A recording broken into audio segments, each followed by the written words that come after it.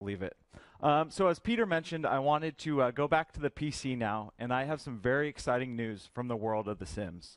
Today, I want you guys to break out your umbrellas and prepare for the storm, because we're announcing that one of our most anticipated expansion packs, The Sims 3 Seasons, is in development and will be available this fall.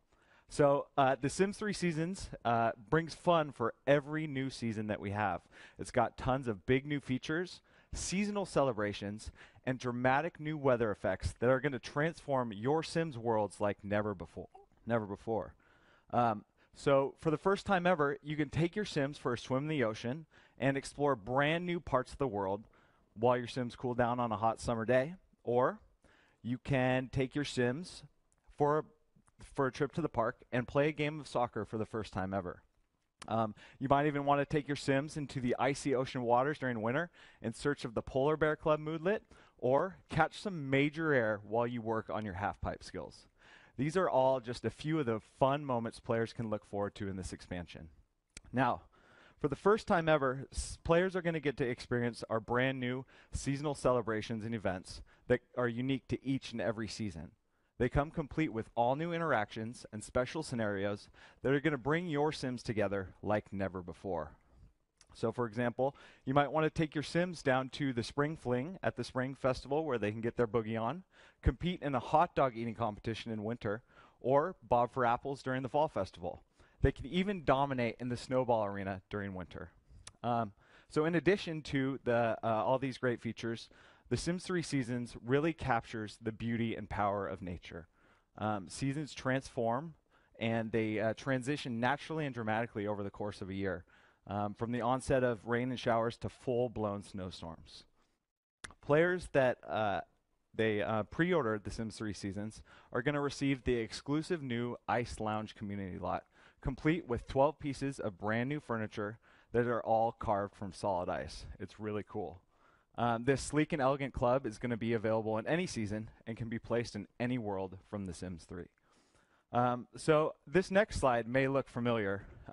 This is a castle that was actually created and uploaded to the Sims 3 Exchange by a real Sims 3 player. And when we saw it, we just had to see what it would look like in the dead of winter. Winter is coming to The Sims 3. It's pretty sweet, huh? I think I'm going to have to install pets and create a pack of dire wolves to really fill this scene out later. So what this showcases is that The Sims 3 is more than just a game. It's a creative canvas. From fictional worlds and characters to real places and people you know, The Sims 3 is fully customizable, and players are able to get their creative skills on to the unlimited extents.